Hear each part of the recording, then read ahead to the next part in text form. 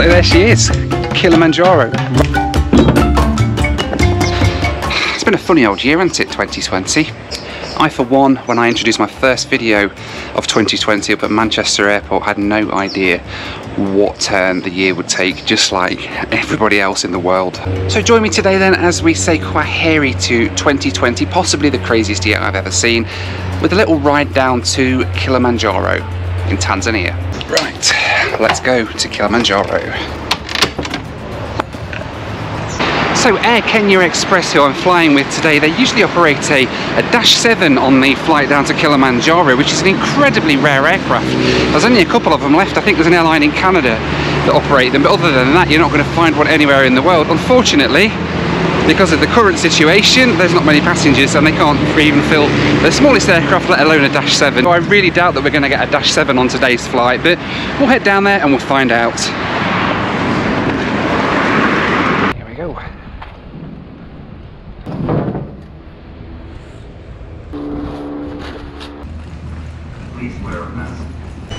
Ah, it's good now. Ah, good. Yeah. It's because of the sun. The sun, yes, yeah. Very hot. Yes, I'm English. I'm not used to this heat. Oh, yeah.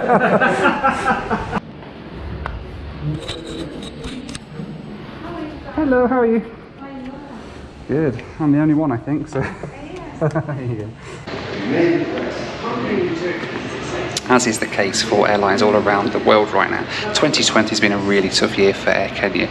90% of their traffic comes from tourism, and this year they've seen their entire network just decimated. They've had barely any passengers because hardly anybody's been coming here. There was even a period of time where they had to shut down completely because you couldn't even travel around Kenya domestically because of their lockdown. So they've had a really rubbish year over here at Air Kenya, but things are looking up. Passenger numbers are up again, and they're really hopeful that by 2021 people will be comfortable enough to come back here and experience this incredible country once again. And I think, to be honest, 2021 might be even better than before because people are just so tired of being stuck at home and wanting to come out and experience the world like this. As has become normal at so many airports around the world this year, the terminal building was deserted. I was the only passenger flying on Air Kenya today. In fact, I even had to buy 3 extra seats on the plane to make sure that it still went. Outside, like so much of the world this year, even the usually bustling Nairobi Wilson Airport was quieter than usual.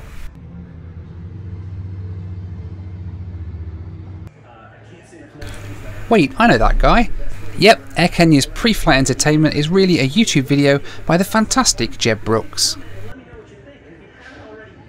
And speaking of other fantastic aviation YouTubers, I wanted to take a few minutes just to talk about some of my favourites from this year.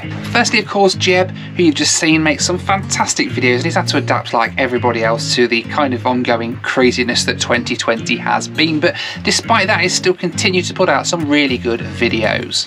Secondly, I'd like to say as well a big shout out to Josh Cahill, who is a fantastic YouTuber. He's definitely one of my favourites, and he's continued to put out some fantastic content about travelling through COVID. Now, my personal favourites of Josh from this year, probably his Let 410 video he did in Georgia, which was incredible, but also he's done some great videos on flying on Tunisair and Air New Guinea, which are just fantastic videos. Please do go ahead and check them out. Josh is an awesome guy as well. I'd like to say an honourable mention to Dennis Bunnick, who has got the unenviable task in 2020 of not only running an aviation YouTube channel, but also running a tour operator in what is perhaps one of the most restricted countries to travel in and out of in the world, Australia. Dennis, mate, I love your videos, and the same message I will give to you as I'll give to everybody else in the aviation and travel industry at the moment. I really do hope things get better for you soon and pick up. Things will improve, and we're going to go into 2021, which is going to be a absolutely fantastic year. And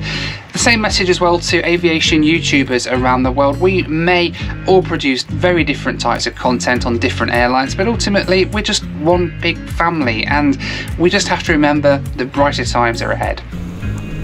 It was soon time to get on board the Cessna Caravan to take me down to Kilimanjaro, and in what sums up travel in 2020 pretty perfectly, I was the only passenger on board. In most parts of the world, if a flight's empty, they'll simply cancel it, but here you have the option of buying extra seats to make sure the flight goes, which wasn't cheap at all. I'll let you know how much later, but it ensured that I could continue the rest of my filming commitments down in Tanzania.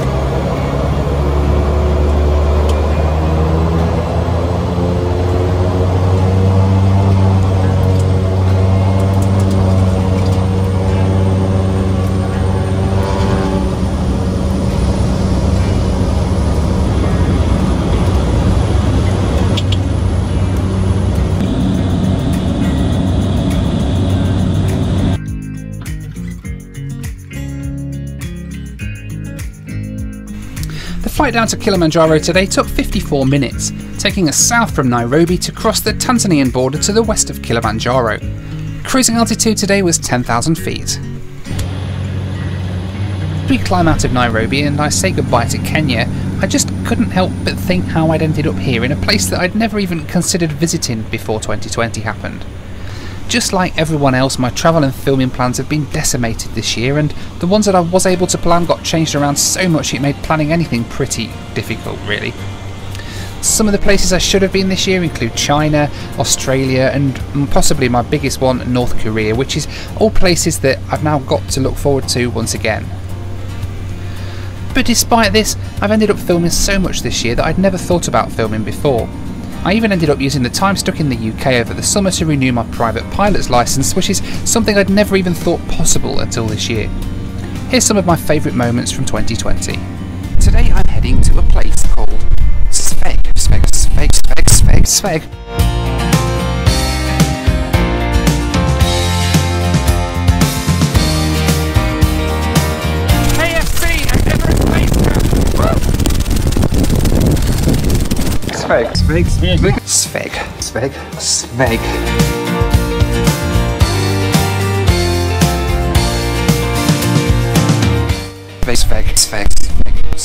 Sveg International Hyperport. I have just hit 1 million followers on Facebook. Thank you so much. I actually feel quite proud really that despite everything 2020 threw at the entire world, I've managed to keep videos coming to you guys every single week. Granted, some of them tanked, some of them got me death threats, and some of them were just a little bit different, but keeping you guys, the viewers, entertained throughout this really difficult year has been something that I felt so passionate about. I've put a link on the screen now to all of my 2020 videos, so let me know down below which is your favourite down in the comments.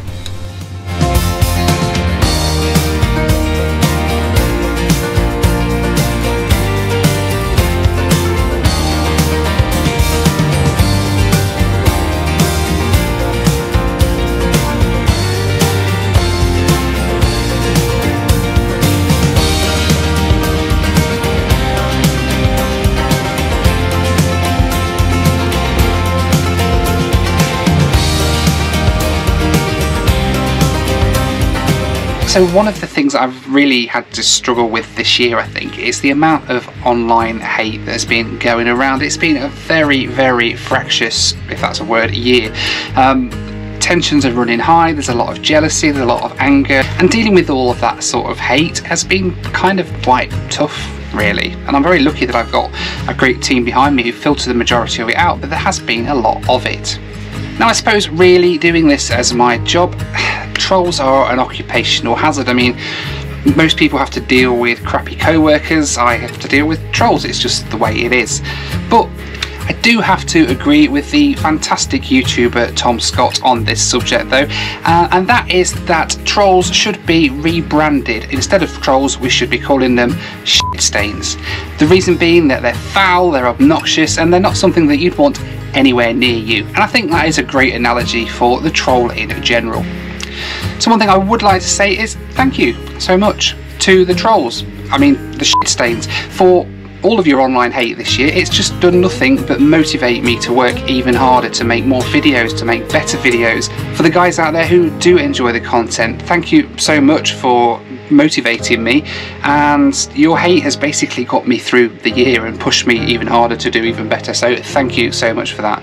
I would also like to say as well, if you are having issues out there, if you are wanting to talk to anybody out there, there is always somebody who can listen. So it's been a really crap year for so many people. For most people, I think, have had it pretty crap, and there are people out there who will listen. So go and talk to somebody if you're having issues, and if you're struggling dealing with online hate and things like that. It really is a subject I'm incredibly passionate about.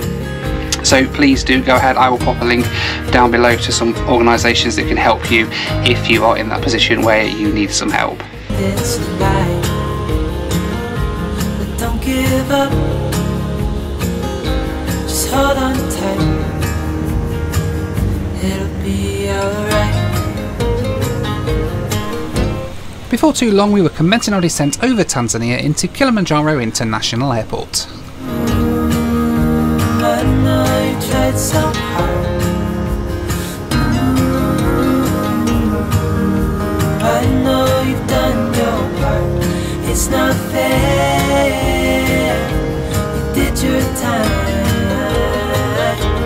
How much longer will you suffer in this life? So here's the thing, this flight worked out being my most expensive flight ever. With the 3 extra seats I had to buy, it cost me the grand total of £559 or $751 US.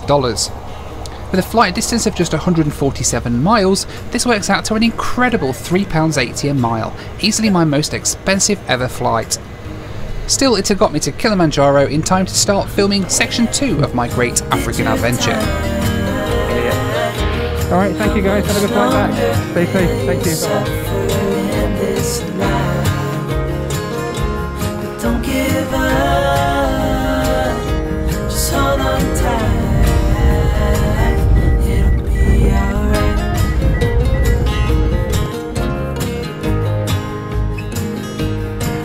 Hi Mo, how are you? Good. I'm really good, thank you.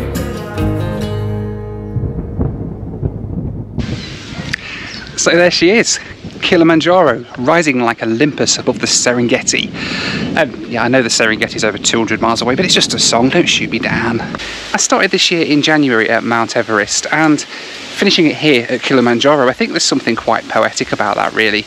We started the year on top of the world, we've had some really rough patches down at the bottom in between, and we're finishing it here not quite as high as we were at the beginning of the year, but still pretty high up. There's a saying in Swahili, Kila wingu na kikomo shaki. It means every cloud has its end, and I think that saying has never been truer than it is now. Things will get better, and they're already starting to. Thanks so much for watching this video, and thank you for your support throughout 2020. See you on the next one.